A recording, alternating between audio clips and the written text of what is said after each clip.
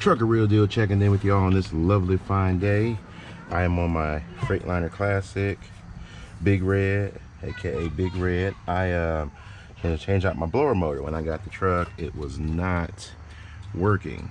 So I got my multimeter and I checked and I made sure I was getting power through here, as I was. The voltage, vary depending on which speed the knob was turned on. So that verified to me that my resistor up here was working perfectly fine. So that's one less thing I have to worry about. But now that I got that taken care of, I'm going to now, excuse the kids in the background, they're just playing, enjoying themselves. So now I got that taken care of.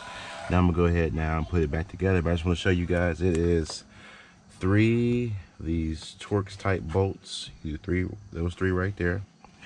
After that, you have a cover, which is, let me see, show you the cover. Excuse the mess of my truck. She's a work in progress. This is cover. No, this is the other cover. Okay, it's this cover right here. This covers, I'm going to clean this off. That's dusty and dirty, but it goes back on there. And it's similar, well, not this exact orientation, but yeah, that goes back on. Boom, like that, or close enough like that. Get these wires out the way. Put the bolts back in there, and then we'll be done. So if anybody's ever wondering about doing that, hey, a couple of people I follow on YouTube might have made videos. I made a video of this a long time ago, but just never went make a video of it. But I did it a long time ago, just didn't make a video. It's just anybody that watches my channel, at least you can possibly see this. This may be able to help you out. Next one we'll be working on next is going to be this right here. When we're changing out the wiper motor, because my wiper motor went bad on mine, and this is from the parts truck that I got the parts off of the other day. So when we getting this truck together, because pretty soon this is going to be the daily driver.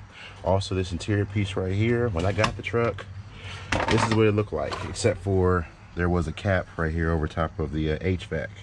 The FLD I came across, I showed you guys, I went to the other day. That one has my pieces I need for here. So I have, this is actually 3 pieces.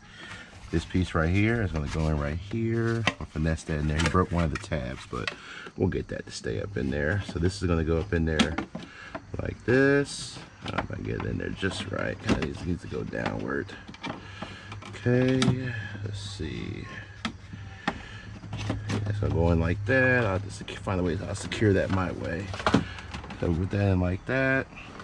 This piece right here, oop, I want to break that, lose that. This piece right here now bolts in like this.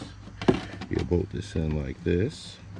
So boom, now we got that together. It's going to go in right there. So now you have your whole little kick panel area.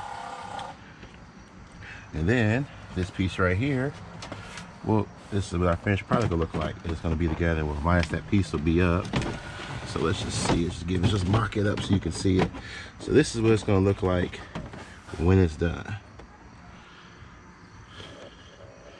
So as you guys see, I got to put the screws in there, but it just gives you an idea.